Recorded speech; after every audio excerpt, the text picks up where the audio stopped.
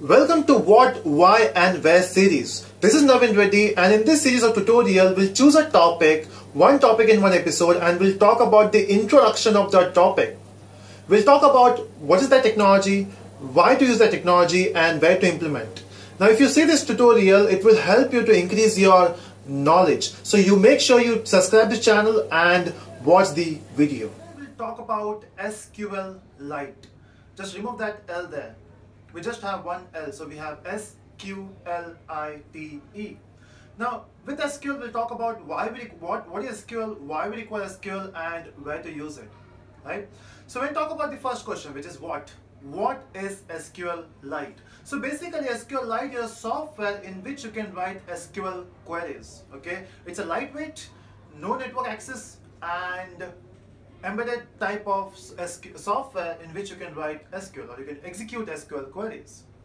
Second question, why we require SQL? Now this is a bit tricky. We already have MySQL, we have Oracle, we have Postgres. Then why we require yet another DBMS or RDBMS? The thing is, if we talk about MySQL, Oracle and Postgres, these are client server DBMS. And if we talk about SQLite, this is standalone DBMS.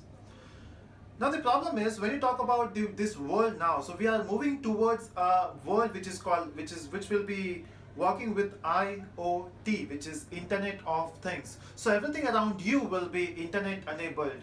Maybe your fans, your tube light, your AC, your fridge, your mobile phones, anything you have. In fact, your watch. Now you can see Apple Watch. We have Samsung Gear. So we have all these devices which are connected with internet, right?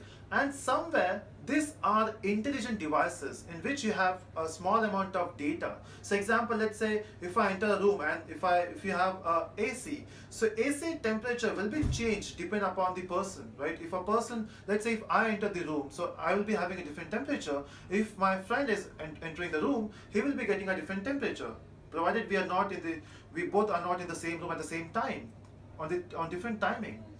So your AC need to have some data to calculate this thing, right? And those data will be stored in a DBMS. Now, for the AC, you cannot have MySQL installed, you cannot have Oracle installed, so you can have a SQLite DBMS which is installed, which is lightweight, right? So you can have a small database inside those ACs, and that's why we require SQLite there. So first, what is SQLite? Is just a software in which you can write SQL queries. Why we require is because all these different DBMS, they work with client server and they are bulky to work with. Now the third reason, where to implement this? Now there is an official documentation provided by the SQLite team, and they claim you can use SQLite anywhere provided that website or that thing doesn't have huge amount of traffic. Example, when you can use SQLite to build a website. You can do that, but the problem is if your website is getting around 100,000 visits per day, that's okay. But if you are going beyond that, it may give problem. If your website has a concurrent operation, you should not use SQLite. Okay.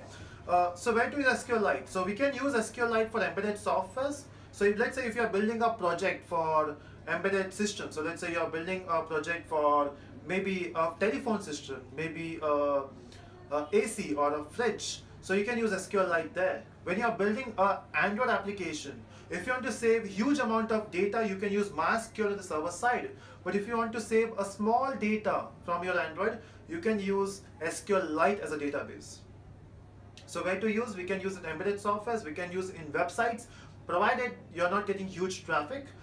You can use it in Android and all these small embedded devices. So that is what SQLite is. That is what is SQLite, why we require SQLite, and where it is used. So if you liked this video, just make sure you click on the like button below, and do subscribe for the further videos. We'll be talking about different technology in the coming session. So thank you so much for watching.